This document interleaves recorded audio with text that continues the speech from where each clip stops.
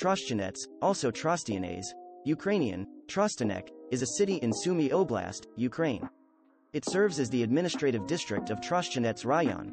Trostianets is located on the Boromlia River, 59 kilometers, 37 miles, from Sumy. Landmarks include a neo-Gothic round courtyard, 1749, the late Baroque Church of the Annunciation, 1744-50, the 18th-century Galitzine Palace, and a Grotto of Nymphs, an 1809 centenary memorial to the Battle of Poltava. Population: 19,797, 2021 Est. History: it was a settlement in Okhturka Uyezd in Kharkiv Governorate of the Russian Empire. A local newspaper began to be published in Trostianets in 1930 and in the city after 1940.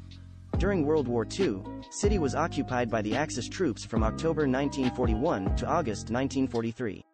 In January 1989, the population was 25,706 people. During the Russian invasion of Ukraine, 2022, the city was captured by Russian forces on the 2nd of March 2022. References: external links, in Ukrainian, unofficial city portal.